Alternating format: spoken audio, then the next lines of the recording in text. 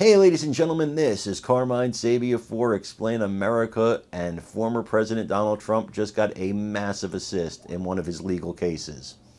Before we get started, please make sure you like, comment, share, and subscribe. Those little things really help us out, and they help our channel continue to grow. So former President Donald Trump, has been dealing with several cases. You got Alvin Bragg, you got Letitia James, you got Fani Willis, and of course you got Jack Smith. Now, it seems like the judges in all these cases, except for one, are really doing everything in their power to make this as tough on Trump as possible. That one who's not, well, that's Judge Eileen Cannon in Jack Smith's classified documents case. And it looks like everything she's doing is assisting Trump in getting a delay in this trial. What Jack Smith is arguing is that if Trump becomes president again, he could then hire an attorney general who fires Jack Smith and ends this case completely, which I think would probably happen. And so Jack Smith is terrified of that because Jack Smith doesn't want Trump to be president again. And he certainly wants him, in my opinion, to at least pay for his quote-unquote crimes. So this is terrifying news for Jack Smith. And it's terrifying news for the media. I'm going to show you a video of an absolute freakout over this by CNN. And I want you to let me know what you think about it when you like, comment, share, and subscribe. I'm Carmine Sabia for Explain America. We love you guys. God bless you. Take care, everybody. Great to see you. Sure. Thank you. Special counsel Jack Smith did something bold, right? He challenged Judge Cannon before her ruling. And while she has ruled the case should proceed, is it your feeling the Presidential Records Act argument is coming back? Yes.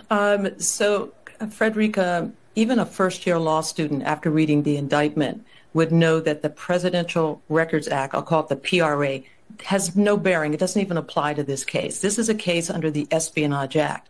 So the PRA says that presidents are to return presidential records at the end of their term, but they can keep personal records like journals. Mm-hmm. And Donald Trump is using the PRA to lay personal claim to these highly classified documents.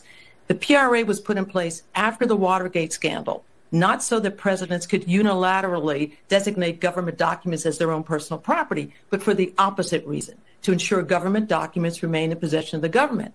So Judge Cannon initially ruled that Presidential Records Act did not apply. But within days of making that order, she reversed herself, and she ordered the defense and the prosecution to send her proposed jury instructions that suggests that she's still open to the PRA defense, which again has no bearing in this case. So why would she do this? Mm-hmm. She's doing this. One, it's delay.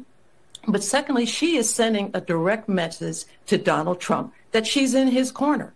Mm-hmm. She is basically saying, I'm open to this defense, and maybe I'm going to bring it up during trial. So in response, what does Jack Smith do? He says, all right, give us a ruling now, a definitive ruling. Are you going to allow the PRA as a defense or not? And she has declined to do that. So if she waits long enough and they seat a jury, and then she decides, I'm going to allow the PRA, there's nothing the prosecution can do about it. Wow. Okay, that's fascinating. So the road ahead could be a very tenuous, bumpy one potentially. So now let's talk about the New York Trump. And just go ahead. Yeah. Yeah. Can I just add one other thing? Yeah. So, the